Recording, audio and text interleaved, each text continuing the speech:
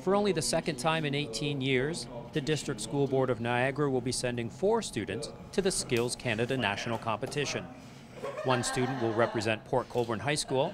The other 3 students will come from Fort Erie Secondary School, including Katrina Waters, who won silver at Nationals last year in baking. In Moncton, it is a 2-day competition. We have the morning and the afternoon of 2 separate days. We have 3.5 hours each day. And we have to make bread, which is the challah bread, a 4-strand braid and a 5-strand braid, as well as 6 dinner rolls. And then the next day we have to make piped cookies, shortbread, pâte à choux, fruit tarts, and a fully decorated from scratch sponge cake that has to be one of these stories from 1001 Nights. Katrina spends lots of nights perfecting her baking skills at FES.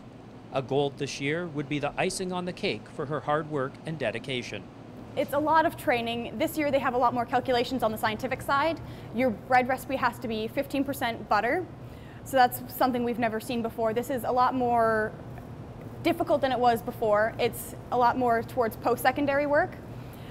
It's a lot of practicing. You have to have all of your timing down. Instead of to the minute like it is at provincials, it has to be down to the second at nationals. There's not a lot of time to mess around.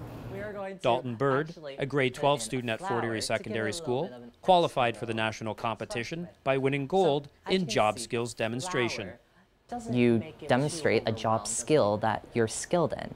So that can range from anything from carpentering to engineering to auto mechanics to hospitality and tourism to many different things, as long as you're demonstrating a skill that you can be proud of and show that this is something that I believe is gold worthy. Dalton has worked at the Pomegranate restaurant at FES for 3.5 years. Although he's put in hundreds of hours getting workplace experience, he credits one individual for his success. But there's one man in particular who does it all, from helping us write out our safety plans to our speeches to our demonstrations, and that it would have to be Ashton Cavani, who is the culinary teacher here at Fort Erie Secondary. We truthfully thank him so much from the bottom of our heart. Not only do I, but I know that Fort Erie Secondary does too. Jason Haywood, a grade 11 student at FES, is excited to compete at Skills Canada after winning gold at provincials in the photography competition. I think it was great winning gold. It was a real rush. It was an honour to win gold, especially for all the people that got me there. It was just a big reward for the efforts what you put into it. I'm working on getting my shots right and being mentored by different people who I'm especially grateful for. I mean, Mr. Stone, Mr. Cavani, all the different mentors who have helped me out, different professional photographers, different opinions. It all really, it's an honour to work with them and to let them help me do the best that I can do. Representing Port Colborne High School at Skills Canada is Justin Nesbitt. Justin brought home gold at the provincials in welding. Undescribable. It's unbelievable. Like, it's the provincials. Like, I didn't expect to win. Like, I'd like to win. I trained for it, and I know in that moment is, I don't know, I didn't know. Sorry, I don't know how to describe it. It's unbelievable.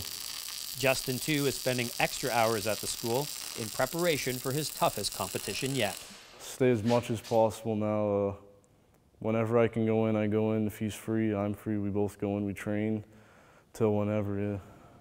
How does it feel to be representing Fort Erie Secondary School at the Nationals? It's a little stressful, but it's very exciting, knowing that you can come from a small town. There's so many good people here, and we usually get looked over, and it's very exciting to be getting to represent our school and showing that we may be from a small town, but we can do big things. Best of luck to all 4 DSBN students at the Skills Canada National Competition. The event takes place June 5th to 8th in Moncton, New Brunswick. Reporting for The Source, I'm Mark Wicabredo.